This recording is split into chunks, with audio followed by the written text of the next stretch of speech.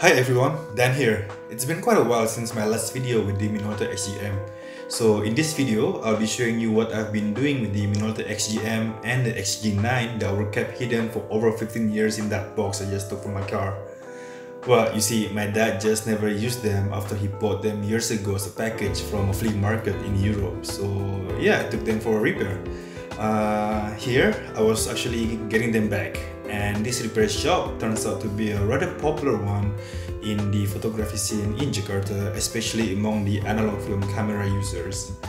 4 out of 5 people that I asked on where I could repair my film cameras, they recommended me that I should get them repaired by this man right here. His name is Pak Rudi, and you can find his shop in Senayan Trade Center. Yes, Master Lens. He's a Master Lens. So he worked quite fast actually. It took him just 3 working days to clad both my cameras, and honestly, now they look and feel better than I first found them hitting that camera bag I showed earlier. So here I was checking it out and just clicking here and there, opening a couple of things and testing out the flash as well, whether the hot shoe was working or not. And they look really fine to be honest. So what I did was basically I put a Portra 400 inside my XG-M so that I could start shooting. And as you can see here later, basically trying to put the the film inside the camera, and I was having quite a hard time because I don't shoot analog that often, so I need to get used to this by using them more often, right? So yeah, managed to put it in after a couple of seconds, and just to try whether I'll put it properly, I decided to just shoot Pak Rudi with his shops. As my first shot with this repaired clad XG-M.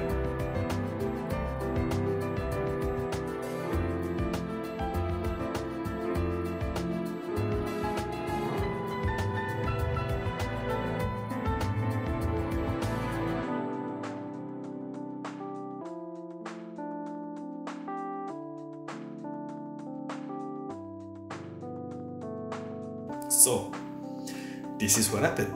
Of course, it's the first frame, right?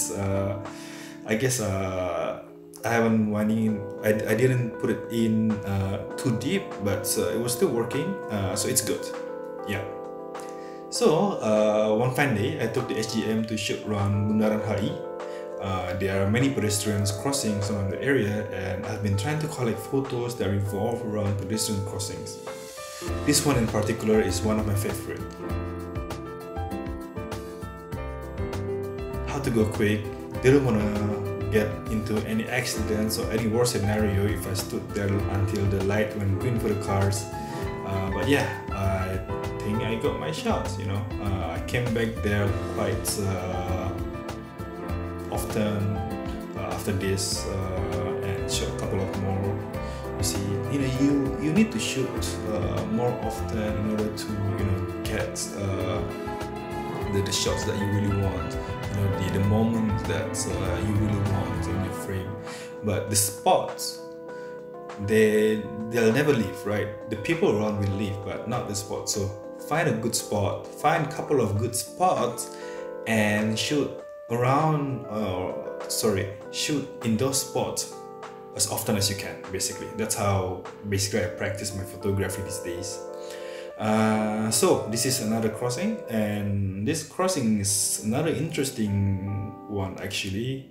Yeah, you see, that's basically what Jakarta is all about, and it's a metropolitan city. And back to the crossing with the hotel in the background that has a rather classic architecture and those palm trees, right? I thought I will be able to get some interesting shots over here. And honestly, looking at the photos I got, not so bad. For this part, I shot mainly with a 28mm lens, and later on I use my 50mm lens as well, just to see the difference between the dynamic difference between the lenses when being used in these crossings. Alright, I think I got the shot with this dad and his baby. Time to leave, I guess. Well, nope. Decided to stay a little bit to get more shots because you never know what you're gonna get if you left or stayed, right? It was still a sunny afternoon. The sun was facing the faces of the people crossing towards me, so it was a perfect spot to get something different compared to other parts of Jakarta. Talking about other parts of Jakarta, yes, I took some photos with the Minolta XG-M in different areas in Jakarta. So here they are.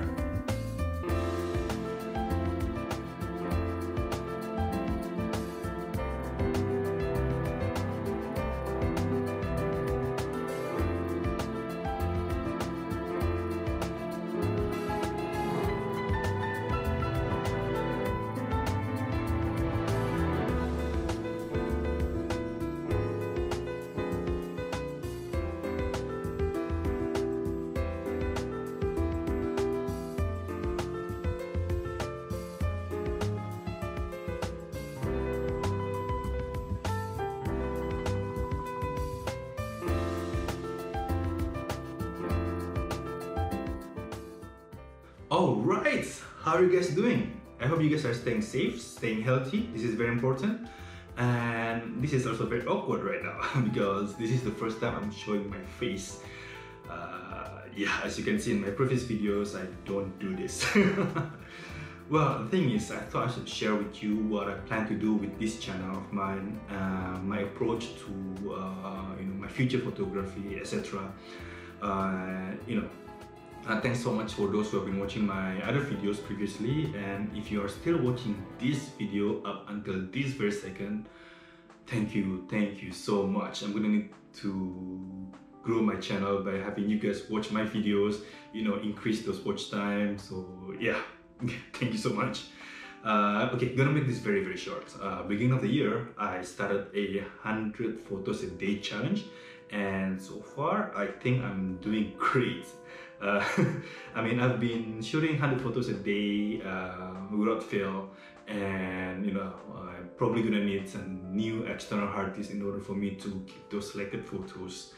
And yeah, actually, meanwhile, you can also follow me on Instagram, link in the description below, whereby on a daily basis inside my Instagram story, I actually share my selected photo of the day out of the 100 photos that I shot on that day, right?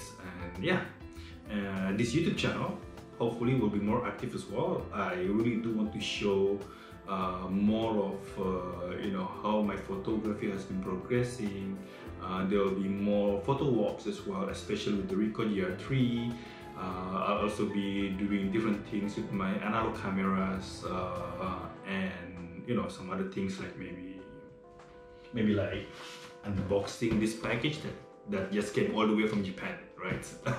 Yep, cannot wait. So yeah, it's gonna be very exciting. I hope you guys will enjoy the future videos as well, and need you guys to do me a favor by hitting the like button, the subscribe button, get updates, right? And I'll see you guys very soon.